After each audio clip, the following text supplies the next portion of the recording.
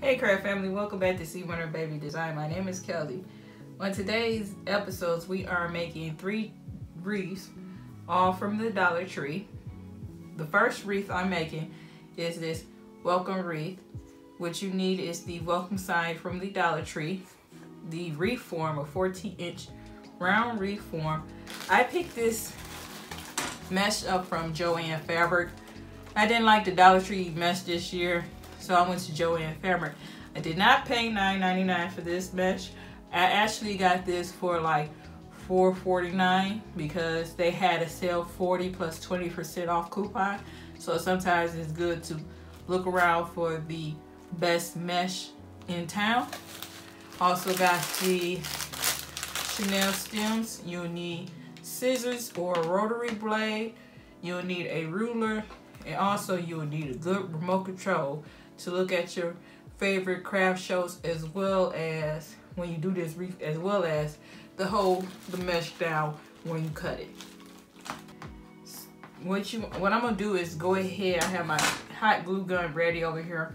I'm gonna go ahead and glue the welcome sign onto the wreath frame. So I'm gonna move this to the side.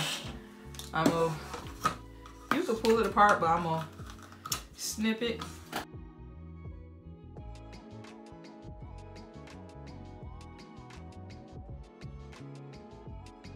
I'm gonna sit the 14-inch wreath here, but before I do that, I want to put like a string on top, so I know to tie. I'm gonna tie a string up top so I can hook it onto a hook. So let me go find my string that I'm gonna use for this. I found this 16-inch ribbon that I cut. I got this ribbon from the Dollar Tree as well, so I'm gonna go ahead. You can glue it or you can tie it. I'm gonna go ahead and glue it since the glue gun is ready. You have to be careful because this glue is very hot. I've been burned many times for many years. Go ahead and put them together, let it sit for like 20 minutes. All right, so I'm gonna flip this over. You always, when you put mesh on, you always want to do it this side out versus this side in, because usually when I do this side in, I'm usually putting ornaments because it holds the ornaments better, but you always want to do it this side out. So I'm gonna turn this around while that ribbon dry. I'm gonna put this here and grab my welcome sign and put it at the bottom. I'm trying to get an idea where I'm gonna lay it. So I like how it is. So let me do something different because I gotta know where to put the glue at. So I'm gonna do it, flip this over so I know where to put the hot glue at.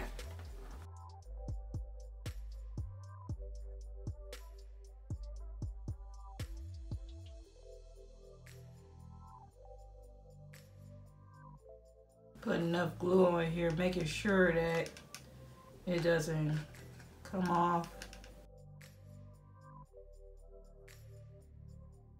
because you want this to be snug. The reason why I'm putting this on, hot gluing it versus tying it, I don't know. I just want to do something different. I usually get the pipe cleaners and tie it and do it that way, but I want to see how this works. So we're gonna let this sit for like 10 minutes and I will be back on the video. Moving on, the next step you want to do is roll the mesh out onto the ruler. You can use a regular ruler. I just purchased, like I said, I just purchased this mat and this ruler because I did a lot of face masks this year. Check out my video, Cricut face mask, as well as the Cricut face mask with iron on. I'm gonna make sure I have the link on this video so you can watch it. I'm gonna go ahead and roll it out. I'll cut 6 inches So I'm gonna roll the way out. And don't you remember I said you're gonna use your remote control as well as watch more of my YouTube videos. So what I'm gonna go ahead and do is move this out the way first. Push this over here and put it there. And measure it. So I'm gonna cut 6 inches. 6 inches is right here, and then you got 12 right here, and then 24 would have been there. So I'm gonna go ahead and cut the 6 inches first. I'm gonna use the Chanel stem to hold this in down. I'm gonna cut the 6 inch first. You can use a rotary blade, you don't have to use scissors.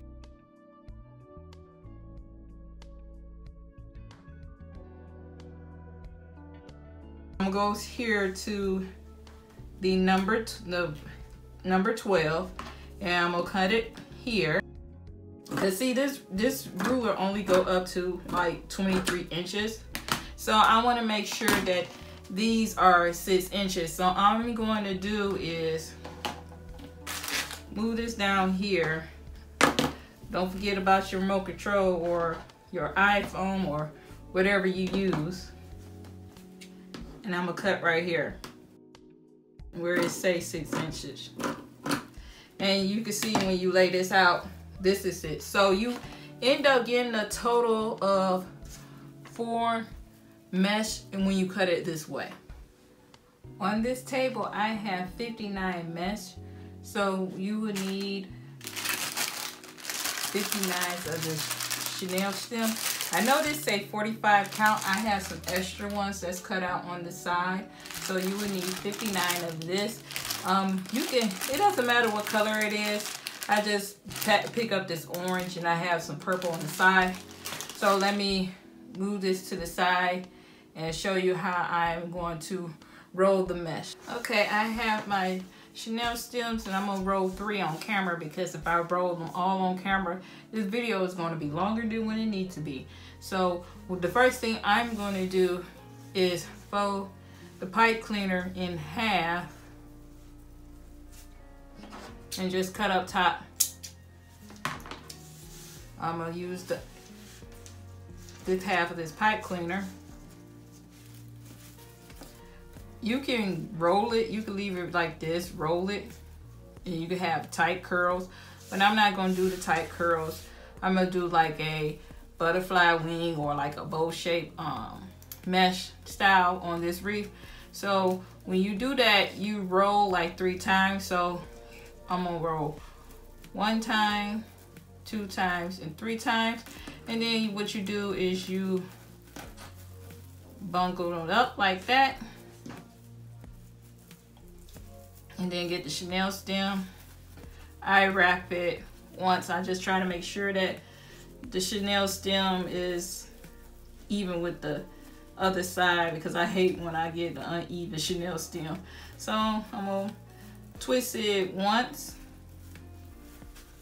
and then put this to the side. I'm gonna get this one and do the same. You do a 1, 2, and 3, and then you just do it like that, because it looked like a bow. If you look at it, it looked like a bowl. A bowl. It sounds like I'm saying like a cereal bowl, but you understand what I'm saying. I'm talking about a tie bowl, a bowl. So you get the Chanel stem. Make sure both sides match each other. Make sure they're equal. Like I said before, I hate when it's uneven. You wrap it twice, you push it to the side. And I'm gonna do it one more time so you guys can get the picture. So you wrap it 1, 2, 3, and then like a tie bow. Then I gotta just cut the Chanel stem in half. So while I hold this and cut it, just put this down.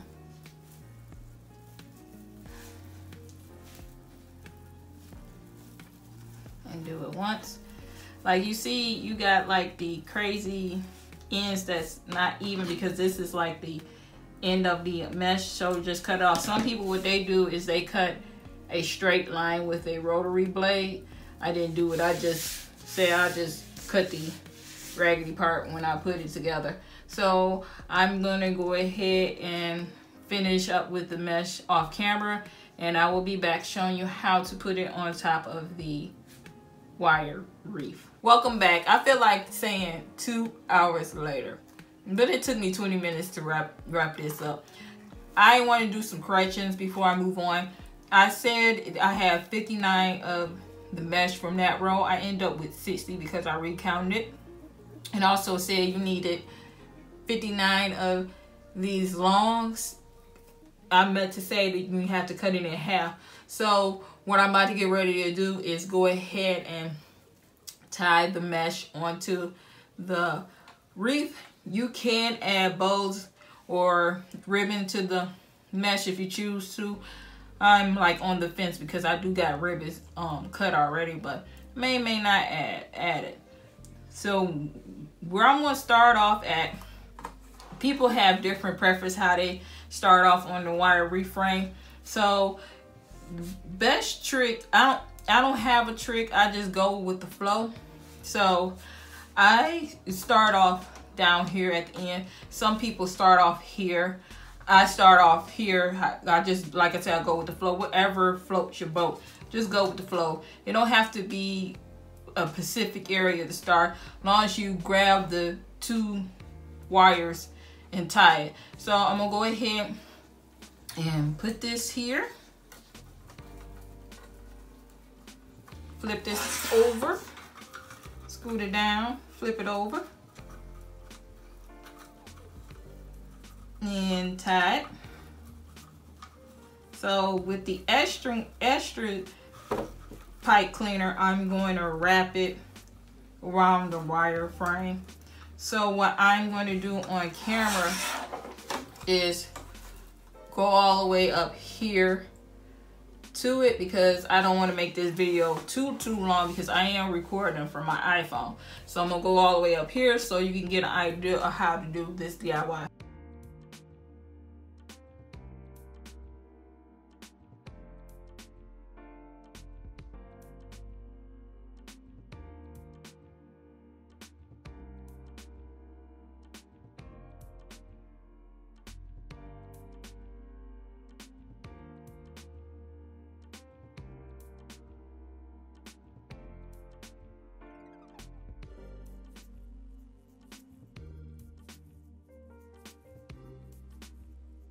I'm gonna stop right here and kind of go over it a little bit. So what you're seeing me doing, I'm scooting it down so more can go on the second bar.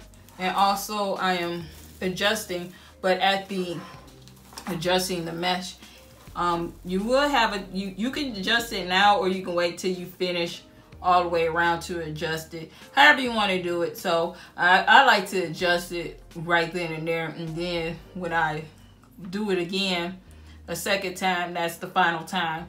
By then I have like whatever ribbons or ornaments or whatever I'm putting on this mesh. So let me quit talking and finish adding mesh to the 14-inch wire wreath.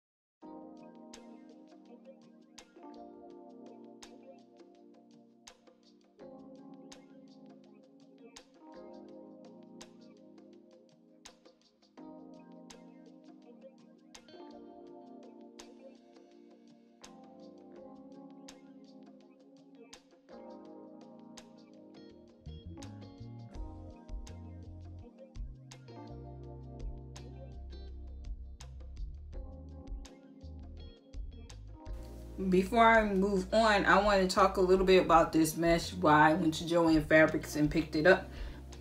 As you can see, even though it say $9.99, I did get a deal for $4.49, and the measurement is 10 by 30. And the Dollar Tree mesh, I want to say is like 4 inches. So this is the Dollar Tree mesh that I had from last year. It's 4 inches compared to 10 inches.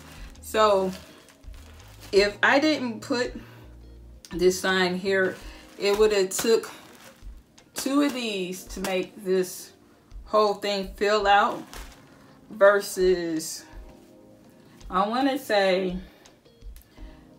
10 of this. So that's why I didn't do it with the Dollar Tree mesh, because I was comparing apples to oranges, and plus I liked the colors. It was pretty, and it was on sale for $4.49. I mean 60% off. That's not a bad deal. Sometimes it's good to check other stores to see if they have the mesh on sale, because you can get a good deal. And then also too, whoever is your cashier, they may make it even more cheaper.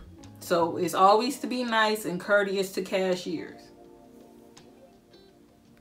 I came back on video because I had to stop and show you how to, because you see this is loose and you want it to stay put where it's at. So I'm at that point where I have to put a mesh by the thing that you hold up for the wreath.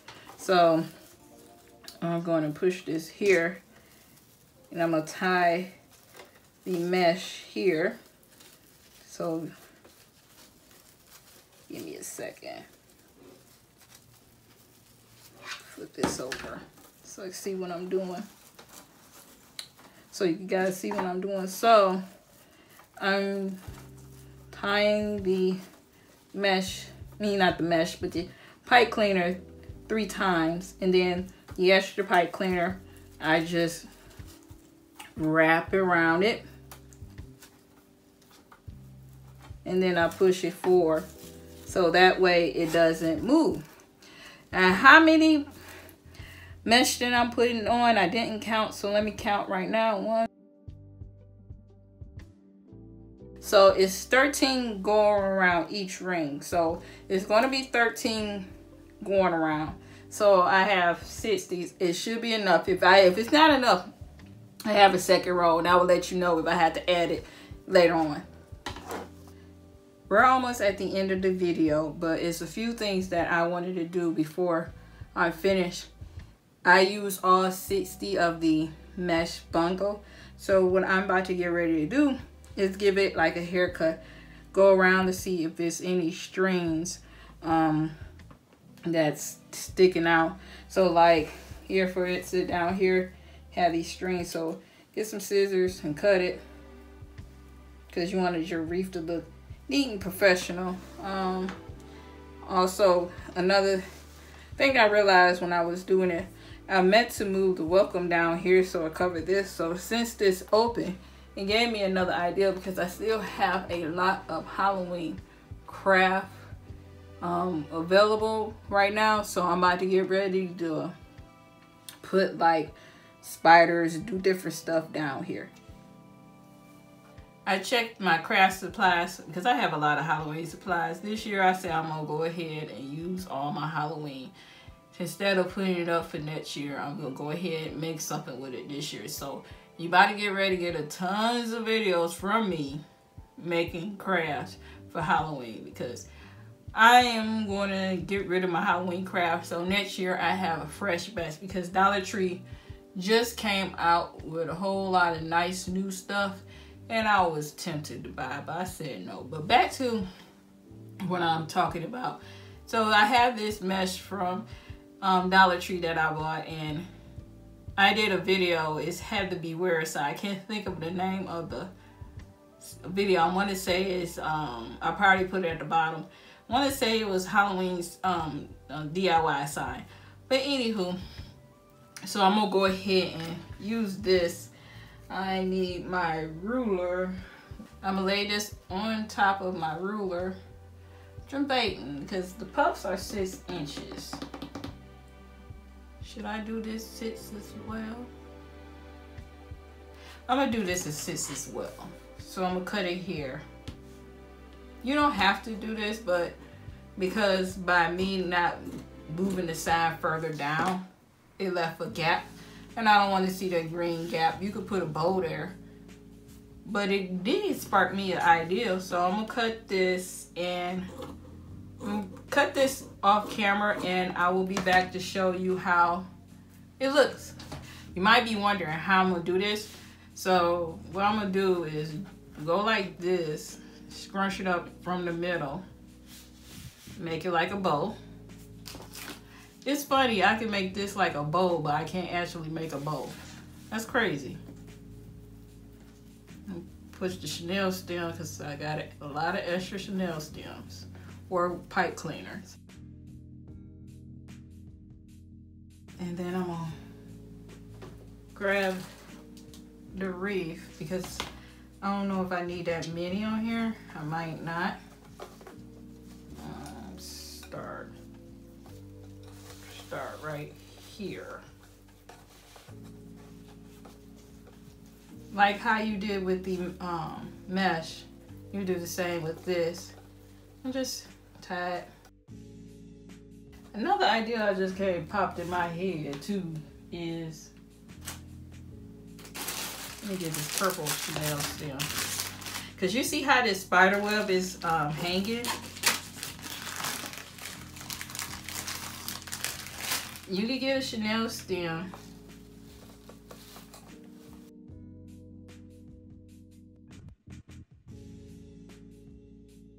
Did it purple. We're gonna try to match the same colors as the so let me get this spider right here. If you don't want this to move, let me put something under here so it stay in spot. You could put some glue on it. Or hopefully you can see this, move it up a little bit more. You can have a spider hanging out here. Let's see.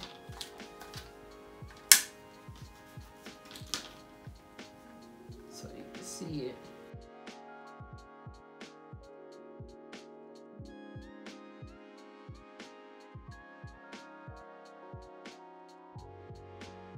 You have them, if you can see it, hopefully you can. Let me get up. Yeah, you can see it. You can, oops. You can have the spiders crawling up the spider web, I want to call it. And then you can put a spider here and have them crawling up. I am not finished yet. I'm still working on this wreath. I went into my stash some more because I had a whole lot of Halloween in the attic, and I finally went and got it down. I found these ornaments that I used last year for a video. I'll make sure I have the link up top so you can watch it. And I didn't have that many colorful ones. Only had probably like 4. So what I'm going to do is show you how you can put it on the wreath. And I'm going to put this one at this end because there's one here. I'm going to put one over here.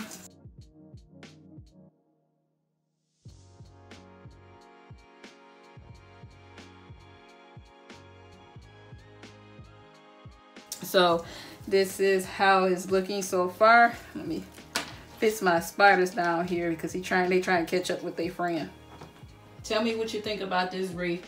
It took me like an hour, 2 hours to do this wreath because I kept coming up with new ideas. Like I said, I've been trying to get all of my Halloween craft out the way. So I have 3 more wreaths I'm going to be doing. If you like this video, make sure you comment down below. Hit the like button and also hit the subscribe button because I got plenty of crafts to do this year. Thank you for watching and have a nice day.